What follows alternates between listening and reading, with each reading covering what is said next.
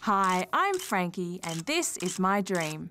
Heal the world, write the book and sell the story. Problem is, the world's falling apart. I can't seem to finish any stories and nobody has any money.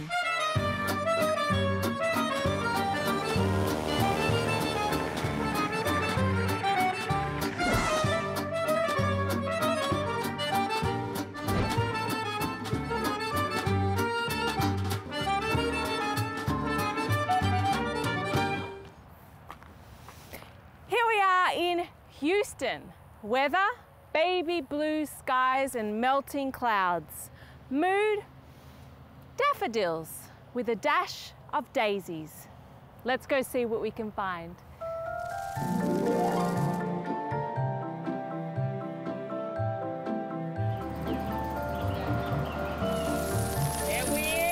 I found Cleveland Turner the Flowerman, whose love of flowers helped him survive 17 years on Skid Row. What do you love about flowers? I love just the beauty of it. What else do you love that we don't know about? Yeah, that I love? Yeah. Yeah, I love to go around and pick up found objects and make something out of it. Make it change the whole look of it. Where do you find your objects? As I said, a rich part of town. And they be done moved and thrown away broken toys. I get it out. I can't pass by it. I have to stop and pick it up and just make it look like art. When you were little, like when you were, say, 5, what did you think you'd be when you grew up? I really want, I tell the truth, I really want to be a mule rider. Ride that mule. I used to see them people, you know, get on them mules like that. Joy, all the joy they had was coming up off this mule. And I'm still got a whole lot of country in me now. And when during your Skid Row days, were you, what was the strongest thing going through your mind at that time? A whole lot of people say, why you did it? Sometimes I would like to lie, but I can't lie.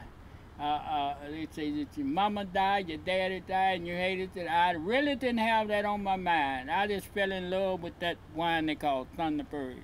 And there was something in that bird that made me just fall in love with it and love the high that I got from it.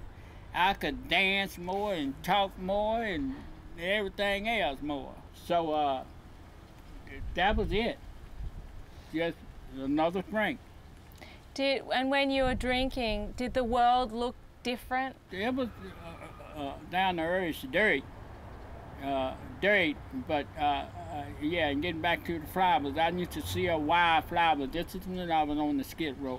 See a weed out there blooming, I'd take care of it.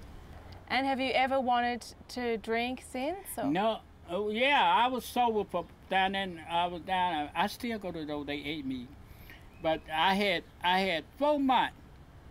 I had 4 months sober, going to those AA meetings, and just like that, I took the girl out. Oh. Yeah, so I don't have to say no more. But that was it. But did you get the lady? No, I didn't.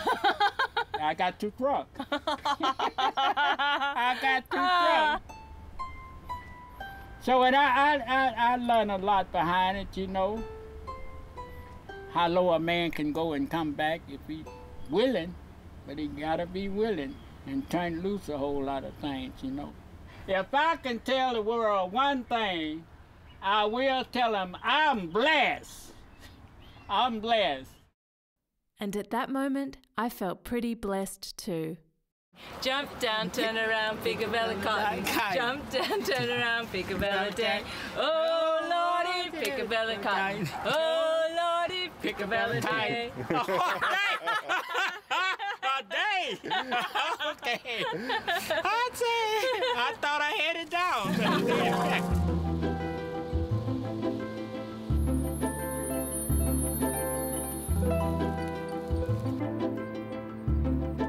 They say that the sun doesn't forget a village just because it's small, and perhaps the world shouldn't forget a man just because he feels small.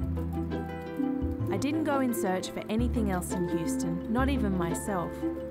Oh, But I did find out that it's illegal to sell Limburger cheese on Sundays.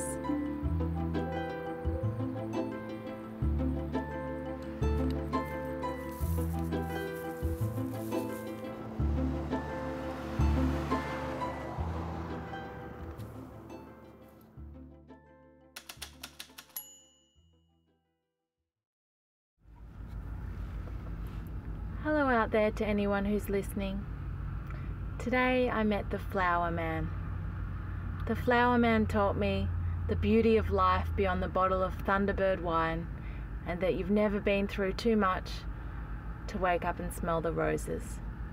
He taught me more things than I think I've ever learned in my entire life, and he's made me a lot closer to discovering what it is that I want to tell the world.